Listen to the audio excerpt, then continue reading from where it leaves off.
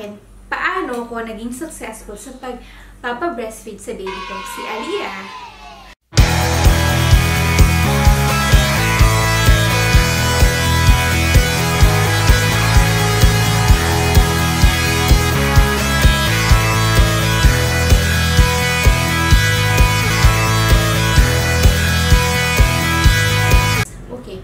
Meron lang akong actually 5 simple tips. 5 simple tips na nakatulong sa akin para maging successful yung journey ko when it comes to breastfeeding my baby Aaliyah.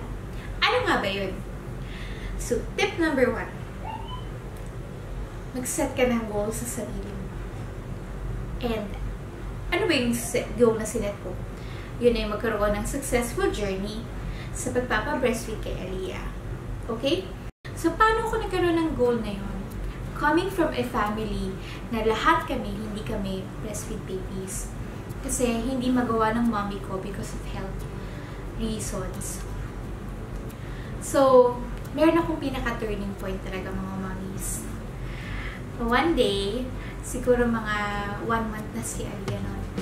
One day, kachat ko yung isa kong friend / co-work dati. And siya actually yung nagpa-realize sa akin ng importance ng breastfeed sa bata. Sinabi niya na magiging healthy yung anak mo. Yun yung pinaka talaga nag-ano sa akin eh. Sobrang mas magiging healthy yung anak mo. Yun yung tumatak sa akin. Maganda raw yun sa bata. Yun talaga yung parang okay. Kung kaya niya, kaya ko to. So, from that day on, talagang nag-decide ako. I will do this. I can do this. Which leads me to my tip number 2. Stick to your goal and be motivated. Okay? Think of the benefits. Kasi sa totoo lang, hindi biro ang pagpapa-breastfeed. Hindi siya madali. Hindi siya yung tipong, okay, papadedi ako, mami na ako, papadedi ako. Hindi agad-agad, iba-iba ang mga mommies. Well, for my case, hindi agad-agad lumabas yung milk ko at that time. Okay? So, when I gave birth, alam mo na wala pang malabas na milk sa'yo kasi yung baby mo, si Aaliyah at that time, naiiyak siya palagi. At pag nag-latch siya sa akin, tinatanggal niya agad. So, alam mo na wala pa talaga siyang na-drink na milk sa'yo. Naramdaman ko lang na meron na ako napoproduce ng milk nung ika-3rd day. Palabas ako ng hospital. And akala ko talaga sobrang, oh wow, yes, meron na akong milk. Nag-stop siya. Hindi pa pala siya ganun ka-consistent. Hindi pa siya tuloy-tuloy. So talagang, okay. Kaya nung nag-set ako ng goal, kailangan i-motivate ko yung sarili ko. Kaya to, gagawin ko ang lahat para maging okay to. Okay? So yun talaga, stick to your goals and be motivated. 3rd, para lumakas yung milk supply mo, of course, kailangan kumain ka ng healthy foods at uminom ng maraming tubig. Okay? Ako, ang ginawa ko doon at that time, palaging may sabaw, gulay na may sabaw, prutas, maraming tubig, and uminom ako rin ng malunggay tea, and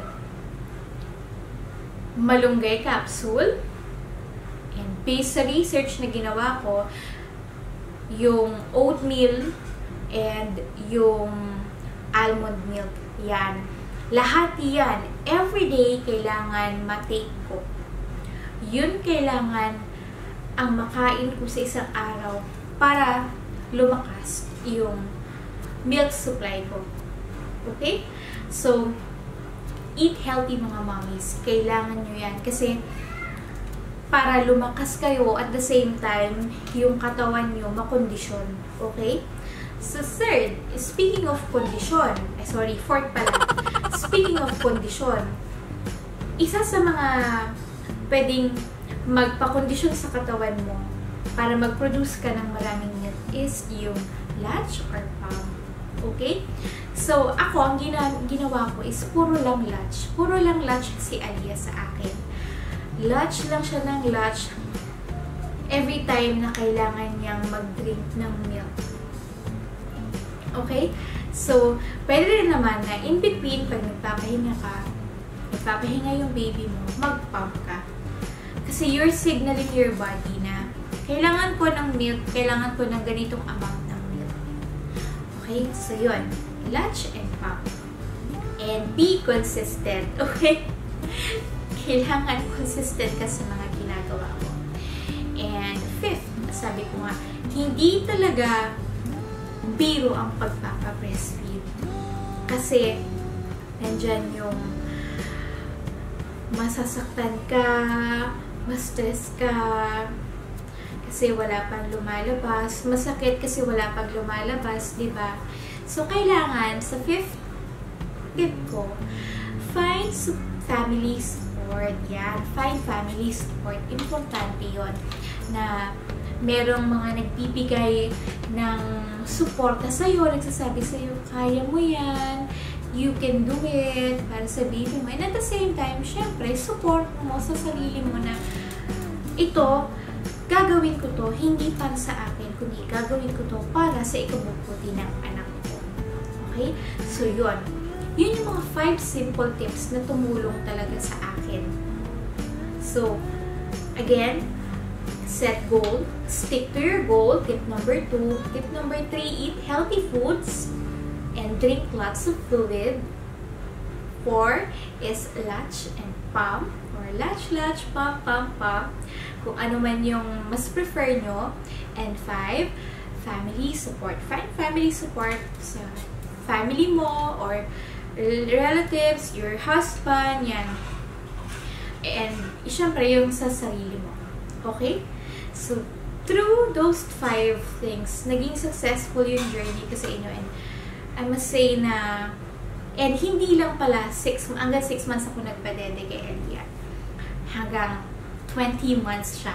So, hopefully, mga mommies, makatulong ako sa inyo, yung mga mommies dyan na magde-decide na ipa-breastfeed yung babies nila. Hopefully, meron akong natulong sa inyo kahit pati. Okay? So, if you like this video, please click the like button and subscribe. So, see you next time! Bye-bye! Keep safe, everyone!